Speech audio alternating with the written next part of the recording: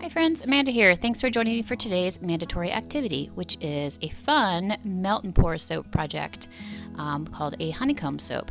Now there are a lot of honeycomb soap tutorials on the internet, and it's a little bit of a fad right now because it's pretty cool. But the thing that inspired me to give it a try was that I found this detergent-free honey soap from Crafter's Choice. It lathers really well, and the project came out really great, and the smell is fantastic. So it's one of those soaps where, when you've got it out sort of, curing out of the mold, every time you walk by it, you get a whiff, even without getting too close. So it's a fun project, and I'm going to speed it up for you. I'll do a voiceover, and this will be a quick and easy tutorial. I hope you enjoy. Okay, to start you need a cavity mold. I'm using a 12 cavity mold, a rectangular one from Brambleberry, and you need some bubble wrap. That's actually what's going to create the honeycomb pattern on our soap. You can use any shape of cavity mold that you like, as long as it has a flat bottom. So rectangle, square, circle, whatever you prefer. Just make sure you cut your bubble wrap pieces to be the same size as the top flat part of your soap. Okay, once you have your bubble wrap prepped, let's go ahead and get our soap together. You're obviously going to need your melt and pour soap base, a melting pitcher, and something to cut your soap base with. Now again, I've chosen this Crafter's Choice detergent-free honey soap base, and it's got a very limited number of ingredients here since it's detergent free, but it does have real honey in the ingredients. And people say that honey is naturally high in antioxidants and can make your skin kind of glowy, so you be the judge. But melt and pour soap bases in general, pretty easy. I'll link some other melt and pour projects that I've done here on my channel.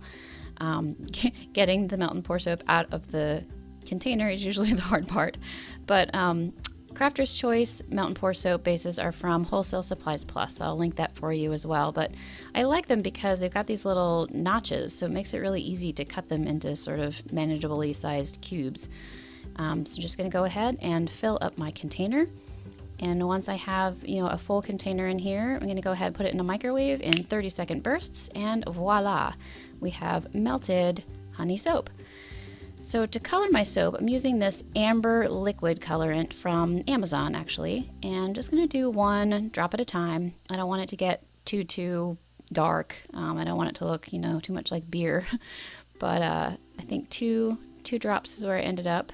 I think that's a pretty nice light amber color. And I'm just gonna use my thermometer here and check the temperature. We're at 120 degrees. So that's kind of a great place to go ahead and add some fragrance because it's not gonna burn off. So honey almond fragrance oil from Crafter's Choice is what I have chosen. And it is a really strong fragrance. It seems some of them just don't work super well in a melt and pour soap, and this one, the retention is great. But it does have some vanilla in it. You can see here on the label. And when you have that, you need to put in some color stabilizer. Otherwise, the vanillin is going to turn your soap brown. So I'm using equal parts of the fragrance oil and the color stabilizer. And you need to check the website to determine what the appropriate usage rate is for any fragrance oil or essential oil that you're using in your project. And you can do that with the fragrance calculator on the Wholesale Supplies Plus website. And I love this little pour trick too, because you can pour your fragrances down a skewer or a pipette, and it keeps it from dripping down the side of your bottle.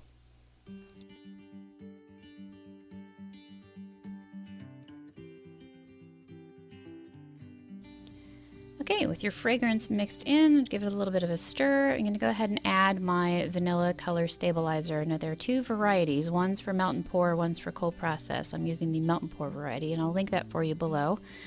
And you obviously can pick whatever fragrance you like, but if it has any vanillin, this is a must. And I'm just going to go ahead and whisk this together. I'm using a bamboo skewer. Make sure it's nice and incorporated. And spritzing it with a little 91% rubbing alcohol just to pop the bubbles. Checking the temperature. Yeah, 112, 111, so it's a decent pour temperature. It's not too hot that it's gonna melt the mold. And we'll go ahead and make sure that those cavities are full. I couldn't get all 12 of mine, but I got nice full bars and spritzed them with rubbing alcohol on the top as well. And now you just take your bubble wrap and press it bubble side down so the bubbles are against the base of your pour. I like to use my bamboo skewer just to give it a little bit of a tap and get some of that air pockets out. And just go ahead and repeat with all the bars that you just poured.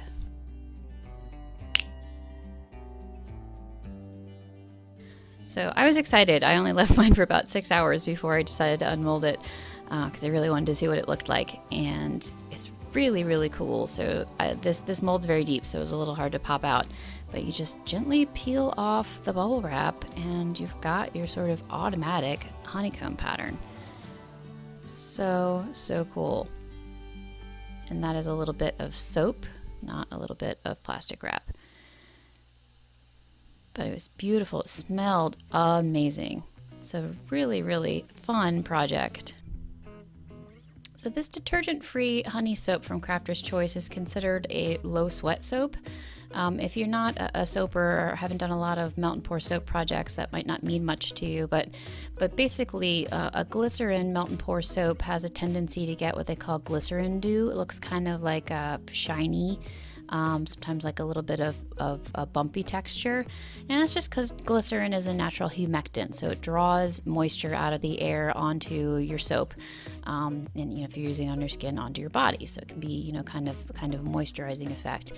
But it does sometimes not look the greatest, and a lot of these detergent-free soaps from Crafter's Choice are low sweat, and this is one of them. So I have a picture here. You can see this is what it looked like after I just sort of let it sit for a couple of weeks, and it got a little bit cloudier, which I think actually sort of helps with the honeycomb effect.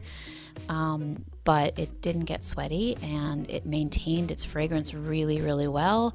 It lathers really nicely. So all in all, it's definitely a project I'll do again.